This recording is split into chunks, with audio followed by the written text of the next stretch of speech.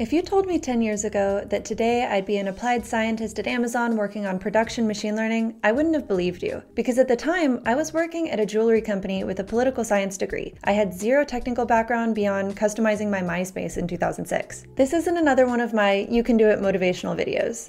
Today I'm going to share the specific courses, books, and resources that actually got me to where I am today. By the end, you'll know not just what I learned, but also what wasted time that I haven't ended up needing at all in my career. For those who are new here, I dropped out of high school after 10th grade, eventually got degrees in political science and public policy, and somehow ended up as an applied scientist handling the entire machine learning lifecycle, from research to production deployment. This journey has taken me about 7 years of dedicated learning, and I'm definitely not done yet. So how did I go from political science to machine learning?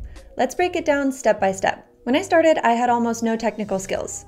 The only useful thing from my undergrad years was a really rigorous statistics course, which turned out to be super valuable. Looking back, I wish I had taken more math. Linear algebra and calculus would have made everything easier. Instead, I had to play catch up later, which I'll tell you about in a bit. When I started my master's in public policy, I didn't even know what data science or machine learning was. But I knew I would need programming basics for the program. So I panic purchased these Udemy courses: the Complete Python Bootcamp, Python for Data Science and Machine Learning, and R Programming from A to Z. If you're just starting out, skip R and focus on Python. R was logical for me going into a social science master's program, but it won't be necessary for the vast majority of you. At first, I was pretty overwhelmed. I was studying every morning before work and really not feeling super comfortable with anything about this. But after about 2 months, something clicked. One morning, I realized I could write a small program without Googling every line, and that was the first time I thought, okay, this is actually kind of fun. I think I can do this. During grad school, I strategically chose the most technical courses available among the social science curriculum. So I was lucky, and that included things like traditional statistics with R, causal inference, Python programming, machine learning fundamentals with a social science tilt, deep learning and NLP, and oddly enough, a specialized course on logistic regression. I had great machine learning and stats professors, and I learned a lot both in school and during my thesis project, which was about predicting who someone voted for from their web browsing history, but don't worry, they consented. It was creepy, but super fun. At the same time, I of course was taking policy-focused courses. They didn't seem relevant then, but they ended up being a pretty big advantage. I learned how to translate between technical concepts and business or social problems, something that many computer science grads kind of struggle with. So this is just a reminder that your interdisciplinary background can help you, even if it takes a little more studying to catch up. Knowing academics alone wouldn't cut it in the job market, I supplemented with self-study while I was in grad school. Specifically, I took more Udemy courses on Tableau,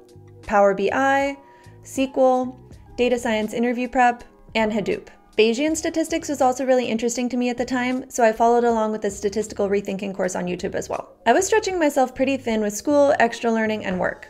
But this extra effort was worth it because I was able to find a great data science internship while I was in school.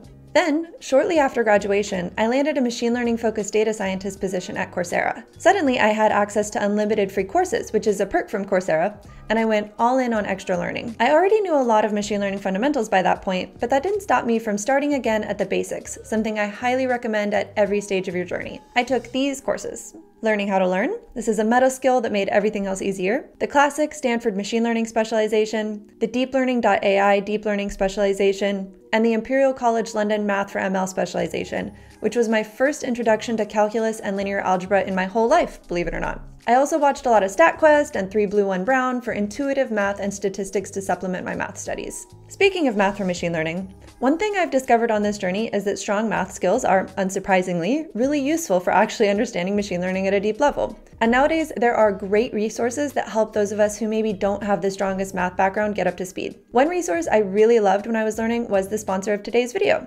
Brilliant. What makes Brilliant different is how they transform abstract concepts into interactive visual lessons. Instead of just memorizing formulas, you're solving puzzles and working through problems that build intuition. I've used it to strengthen everything from calculus to linear algebra to probability theory. And it's not just math. Brilliant has tons of content on lots of subjects that are super helpful for data science and machine learning, like a newer course on how LLMs work that breaks down the complex transformer architecture in a way that actually makes sense. One super helpful thing is that Brilliant allows for learning in short, focused sessions, perfect for maintaining consistency during commutes or on your lunch break. If you want to try Brilliant for yourself, they're offering my viewers a full 30-day free trial plus 20% off an annual premium subscription. Just click the link in the description or scan the QR code on screen to get started. Now back to everything else I learned, because we are not done yet. If I could characterize those early learning years in my first data science roles, it would really be about dialing in the workings of ML algorithms themselves and starting to think about things like ML ops. While I did read designing data-intensive applications during my time at Coursera, which I can definitely recommend by the way,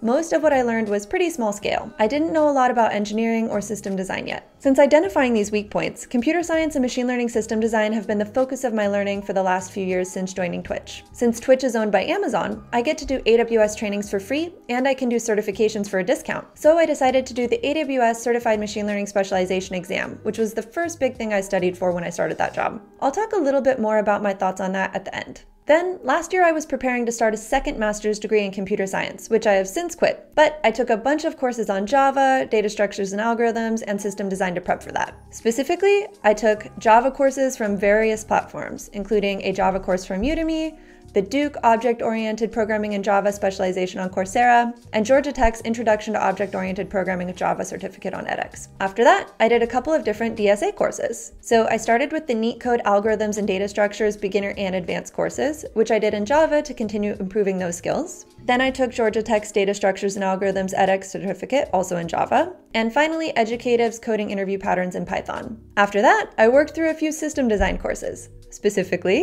the NeetCode System Design courses, Educative's Grokking System Design, the book Designing Machine Learning Systems, and I'm currently in the middle of a couple more books on ML system design at the moment too. I'm actually going to have a whole video on how to learn machine learning system design coming out in a few weeks, so make sure you're subscribed so you don't miss that. Also in the last few years, I've of course needed to get up to speed on Gen AI and LLMs. I took several internal Amazon trainings, and I just finished AI engineering. I actually just posted a really comprehensive summary of that book. Check out that video next. A key takeaway here is that as you advance, the breadth of required knowledge expands. It's important to continue to take time to learn adjacent skills and keep learning throughout your career. Okay, so that was a lot. And this isn't counting the hundreds of videos I've watched and blogs I've read on any number of technical topics over the years. Now for the honest assessment, what actually mattered and what kind of just wasted my time. Here are the high ROI investments and about how long it took me to learn. SQL.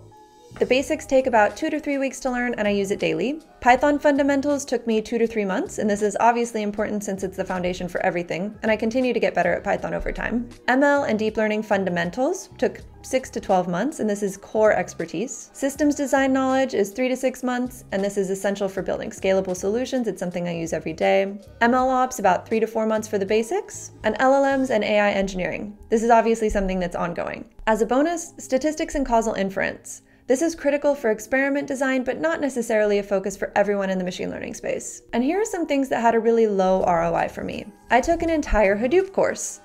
Understanding MapReduce concepts would have been enough. I haven't used this knowledge at all, to be honest. I also spent a lot of time on data visualization tools. These are easily learned on the job and really more relevant for analysts anyway. I don't think you should learn them until you need them. And the AWS ML certification. Despite working with AWS ML products every day, I learned very little that I actually use, and I spent a ton of time studying for it. It was unnecessarily stressful and just rote memorization, and I highly doubt hiring managers care that I have it. I should have spent that time on project-based learning. But honestly, the most important skill I developed wasn't technical at all. It was learning how to learn efficiently and developing strong study habits that I keep to this day. The specific technologies will change, but the ability to adapt won't. If you're starting this journey with a non-technical background, know that it's absolutely possible, but it will require intentional, strategic learning and consistent effort over time. Remember, it's taken me 7 years to get where I am today, and I still have a lot to learn. One more reminder, studying is only half the battle. You really have to apply these skills either through professional work or personal projects to truly internalize them. Project-based learning accelerated my progress more than any course alone. Let me know in the comments what you're currently learning or what you're struggling with. If there's interest, I'll dive deeper into specific areas of this learning journey in future videos. Thanks so much for watching, and I'll see you next time.